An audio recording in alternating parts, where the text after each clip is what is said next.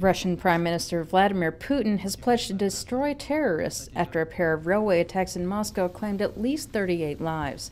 Authorities say 2 female suicide bombers carried out the attacks at the Park Kultury and Lubyanka metro stops during morning rush hour.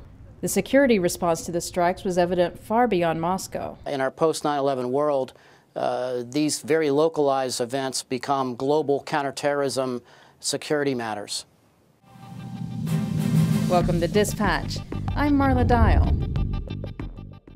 So far, evidence from Monday's train attacks is consistent with the work of Chechen militants.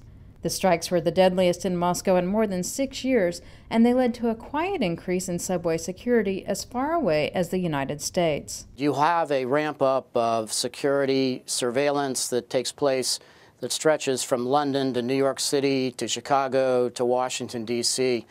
Most notably New York City. They react extraordinarily fast when one of these global events take place and push out actually some very good analysis, some of the best I've seen in the government sphere regarding what this may mean to their city.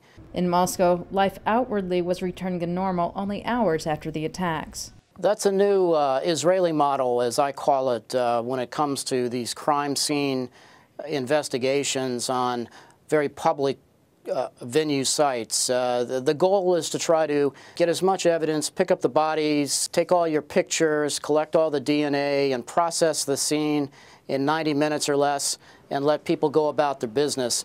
What they're trying to do is to send that psychological message that business is going to go back to usual, there's no disruption, and they're trying to take away a little wind out of the sails of the terrorist organization